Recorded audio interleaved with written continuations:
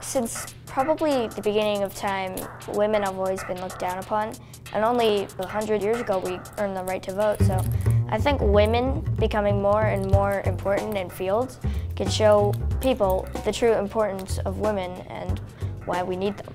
The one thing, it's a girls thing, it's real important. We don't want to just wait until girls are juniors or seniors in high school to talk to them about opportunities in the technology side. That starting grade school, junior high, it's the time to talk about and expose them to all the different possibilities there are out here.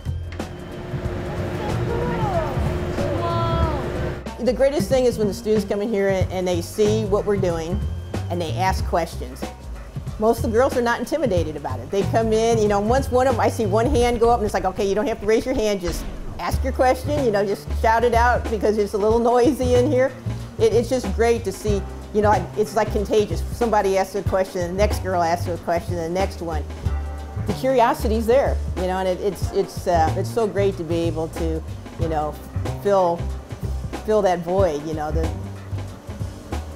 answers. We put beeswax on those. That is so cool how different colors you can do that.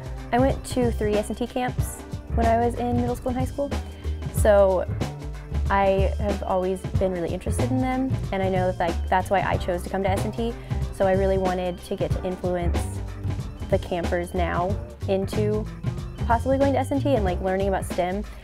What's cool about that though is the home can actually see what direction the wind is blowing, and then it can open up various windows.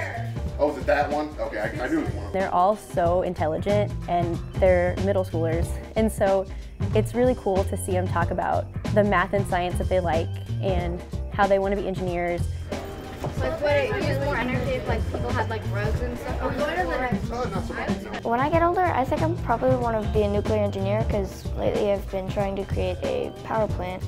I don't know if it's going to work or not, but just trying to create one. From scraps of paper and a lot of time, just like writing out a little blueprint. Now, 28. 28.6. Well, I figured since I heard about the power plant disaster after the 2011 tsunami, and I was like, you know, I'd like to make a power plant that could prevent that, so I thought of some ideas, and I decided it would be like a dome, sort of like a lead-lined dome, with the power plant part inside and the smoke coming out of the tubes, and it'd just be pretty technological.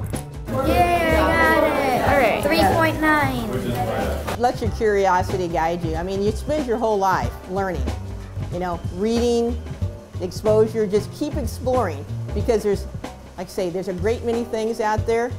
Learning never stops, and don't be, you know, I say don't be intimidated. Go explore.